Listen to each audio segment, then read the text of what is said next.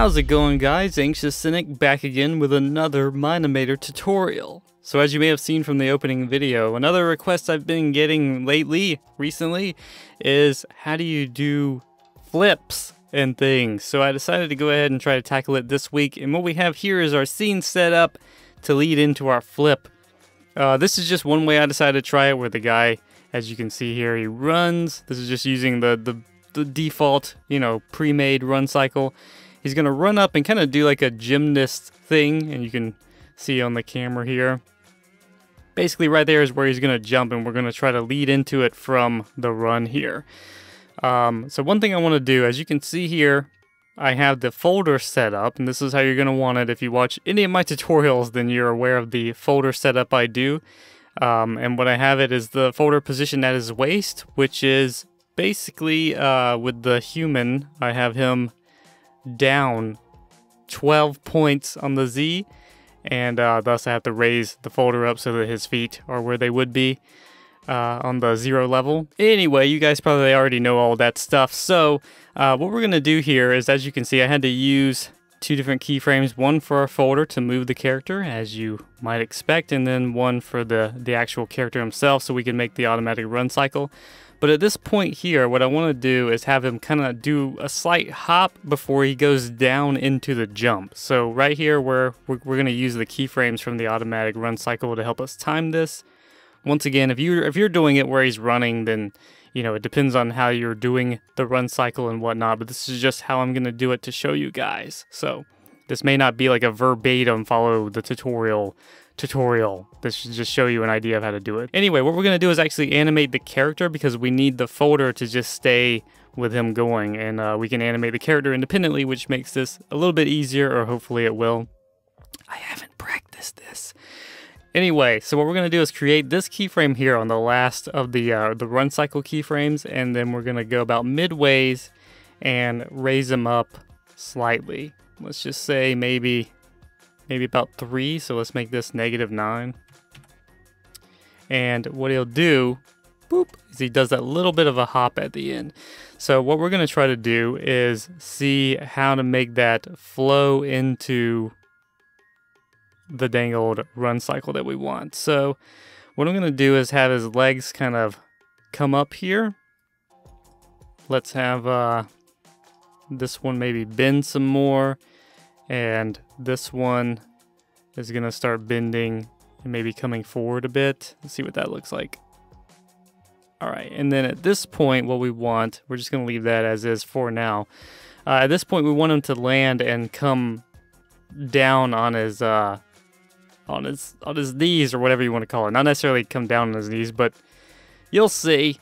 We'll get there. We want his legs to bend because he's going into a jump. So what we're going to do is have him land, and let's just say we're going to have the body come forward. He's going to kind of be bending with the body, and we need his legs to bend.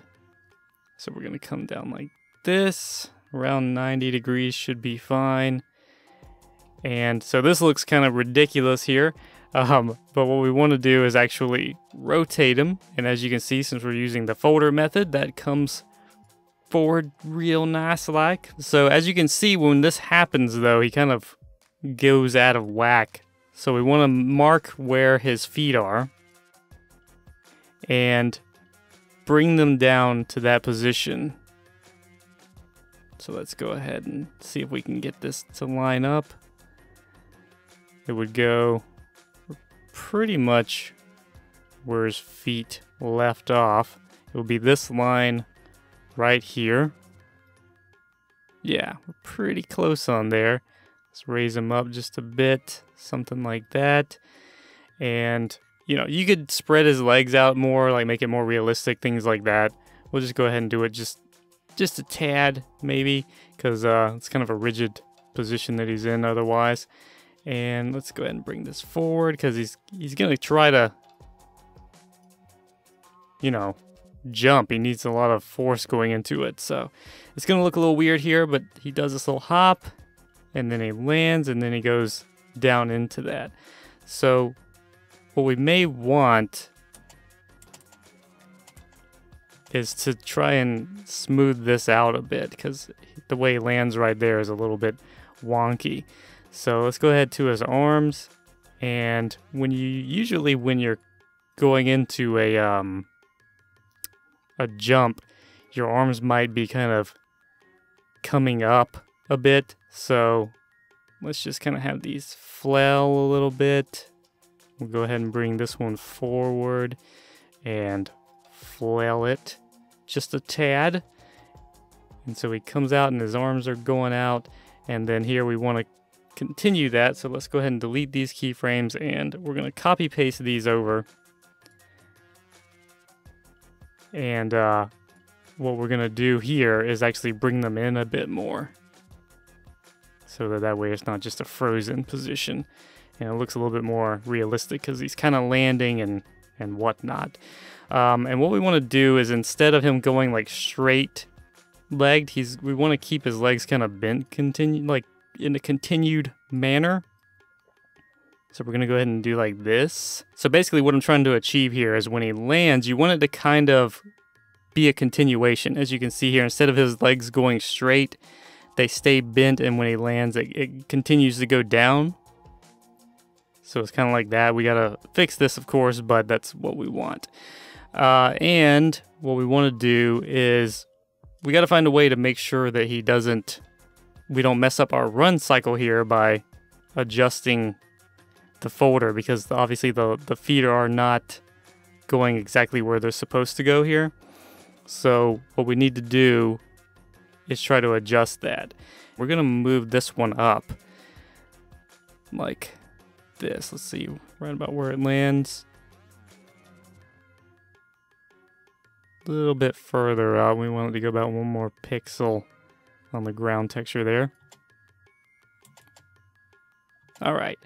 And as you can see, that's a pretty rigid movement. It's not too bad. You need some movement on his upper torso there. It needs to kind of come forward more. What we want to do is, like, when he hits the ground, we want him to kind of come forward a bit and then back out to this position, because that momentum would kind of have your body wanting to continue forward. So we're going to go down like this, and we're going to have the head kind of come forward a little bit and see what that looks like. So as you can see, that kind of gives it that motion. That's going really fast. We want to sort out the timing there, but it's basically what you want.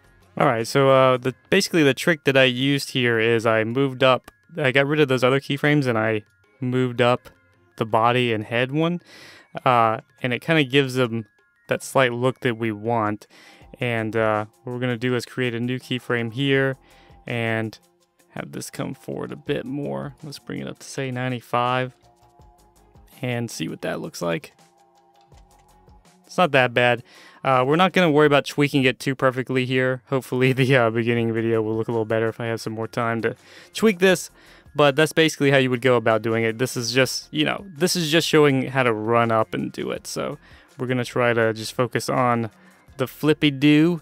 So he does this, and then you want him to basically lunge up.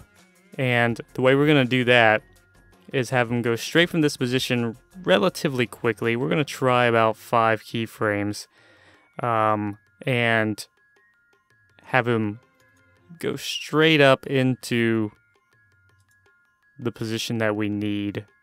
Alright guys, so what we have here is all of the keyframes are at a position now where they're being straightened out. And as you can see, he basically just straightens out and goes into the ground. So what we're going to do, first of all, I want to go ahead and fix his arms. Let's go ahead and straighten them out. Like, let's just say he's going to jump and kind of straighten his arms out a bit. And we're going to take this and raise him up. And maybe he'll go a little bit forward like that. Something like that. Let's see what that looks like. So he goes down and then juts up and goes forward. Okay, need to go a little bit more forward there. Doing. So as you can see, he kind of like jumps, and then you have this motion here. But the problem is, it happens pretty quickly how we want to, but the thing is, he's not really straightening out as quickly as you want. You kind of want his legs to be straightening out before he even leaves the ground, more or less. So we're going to try to see if we can remedy that with our keyframes here. So first of all, we want his legs to straighten out here. We're going to have to go to our body, maybe rotate it a bit. Yeah, something like that. We want him to kind of, you know, push off in a realistic way. So if we jump, and then maybe we'll have his body kind of arc back like this. We'll raise it up just a tad. Some of these positions are a little bit wonky due to the way we have our character rotated, but this should help us out just a bit to just kind of finagle with these things. Let's bring that back.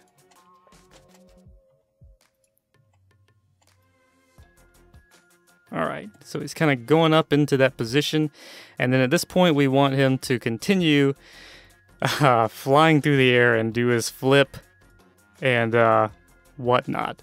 So let's have him do that, and we will see how that goes. So we're gonna basically just have him rotate. We're gonna do one single front flip, and that's gonna make it negative 360. So as you can see there, he does the flip, but that doesn't look too impressive now, does it? So let's go ahead and make a keyframe for our legs here. And we want the legs to become bent and brought to the chest, probably around the same time as each other. And we want the arms to do similarly. Kind of want the arms to cross over, something like this, into the body. Something like that. And we also want the head to tuck. So we're going to do this. And so he does that. And what we want to do is go ahead and bring this out. We're going to take him and have him come over here and be at the landing height that we need. So we're gonna go ahead and do that. And we're gonna take this just so we can make sure everything is where it's supposed to be. And all of this is correct. And we wanna straighten out the legs here. Just like so. All right, so we have this going on, and he moves over and he does that. So right about halfway, we want to bring our folder up to continue the jump.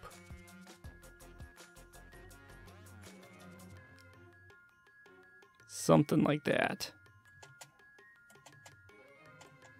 All right, and we want to keep the legs and the arms and everything tucked. So we're going to copy these keyframes, paste them, and have them kind of start to come back out as he's landing. Something like that. So he does that. We also may want to have our body tuck as well. So let's go ahead and do that. And let's have him bend like so. All right. So we've got that. And it comes up and then back down. So let's say this looks like maybe it goes a little bit too far. Let's drag it back just a tad. Something like that. And one thing I'm not happy with here is this weird little, like the way he rises up there. Alright guys, so what we've got here is basically the overall flip. He comes in, he flips, and he lands, and what I have is the body has a slight rotation to it. It goes from 360 to 361 and then back to 360 to kind of give this slight impression of a, you know, the momentum that we're always after. So I've done that with the overall controller, and I'm just going to mimic it a little bit with our, with our body. Let's have that happen. Maybe about 3 points, 2 points for the bend. I'm going to go up, let's just say 3 points for the head, and See what that looks like. Yeah, it doesn't look too terrible. And, you know, it doesn't look too bad. Really, the quality of the flip may also depend on where you parent the folder to, like how you line it up with the character. As you can see, I just kind of have it perfectly aligned with his bum. It may be better if you rose it up a little bit, kind of had it at his very center of mass, like in his torso. But the way this looks, it's not too bad. What you could possibly do if you really want to kind of iron it out a bit is actually make it a little quicker. We'll see what that looks like. It's not too bad. And then we'll take this, let's move it in just a tad.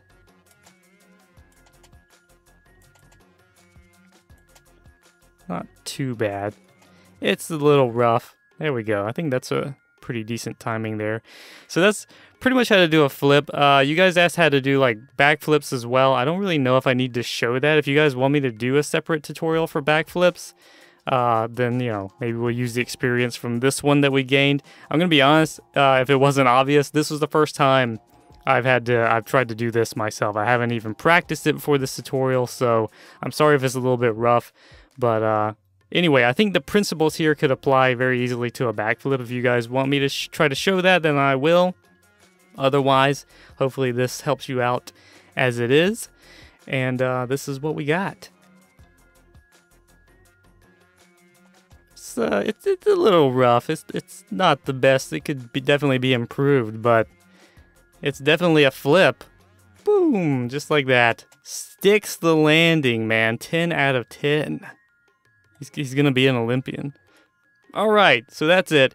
And if you notice in the opening video, hopefully, if I do it well, there's some slow-mo in there, and that's another thing you guys have been asking. How do you do slow-mo? How do you do slow motion? Well, I'm going to cover that next week. All right, so stay tuned. In any case, thanks for joining me, guys. Hope you enjoyed it. Hope it was helpful. If you did, feel free to hit that like button, comment, subscribe, share it with your friends and your family and your pets. And I will see you in the next video.